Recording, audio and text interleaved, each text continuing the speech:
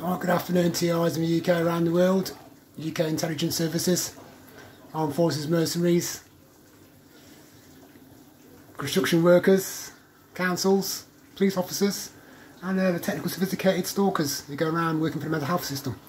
Alright, when they're doing research and want to do a whole area, or just want to map out the target's route, or the next, for example, that property there could be a target's property. I'm just giving examples. I'm not saying these boys are anything to do with it. Yeah, but the roofers I work with, the scaffolders that I work with, know this system, and they can implant, put in little devices, yeah, in your roofs, yeah, and the new technology now, Wi-Fi, yeah, and the technology that armed forces, Navy boys know about, yeah, they can anytime via Wi-Fi connections, yeah, they can send a signal, yeah, to the amplifiers, yeah, to electronically harass that person who's in that property or who's walking past in the area. They can also put in minute small cameras, yeah, so it keeps an eye on the street, yeah, from one angle. Have devices, gadgets there, and we can have them scattered along properties, yeah. And so, due to my knowledge and being a target for 16 years, yeah, I was curious how to do it.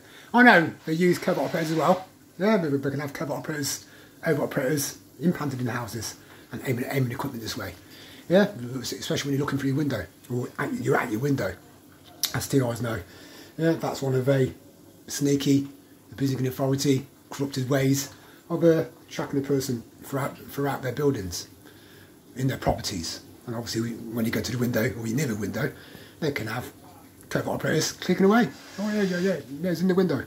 Yeah, and so, yeah, it's just electronic harassment. That's what they do. And the ways they do it, there's various nefarious ways. That's one of the ways, using construction workers.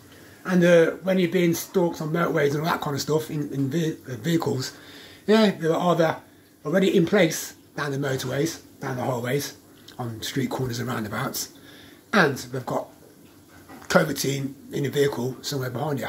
Well, some of the vehicles are equipped with infrared EMF electronic harassment weapons in the front, or we can have someone hiding in the back, yeah, aiming equipment at you.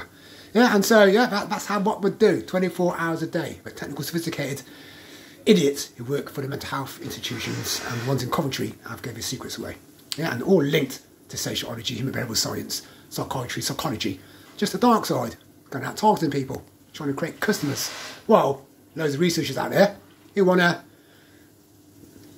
for careers, for showing off, yeah, conferences, seminars, and all that kind of stuff, make out the target is mentally insane, and play games with them. And any reactions or anything they do, the target does. Especially in my case, I'm just, whatever they throw at me, I'll throw back in their faces. Psychological warfare. And especially the Ryan Lewises and all them boys who worked around me for 16 years, all the salespeople, all the doorman association, all the city who think they've got one on us. I've just gone with the flow. Because I knew what was going on. And to prove it all, for how long I've reported it for what I've got on the internet, all the research I've done them in front of their noses, yeah, about Dr. Barry Trower, thank my doctors earlier, who've got their experiences out and their knowledge of the system on the internet. So I suggest Coventry people who've been detained before and or experience something going on similar to what I'm exposing, or experience themselves something going right in the atmosphere or in your surroundings, everyday vicinity, and you're being stalked. Yeah, research the dark side of the mental health system and Dr. Barry Trower. That's a starting point. Over and out.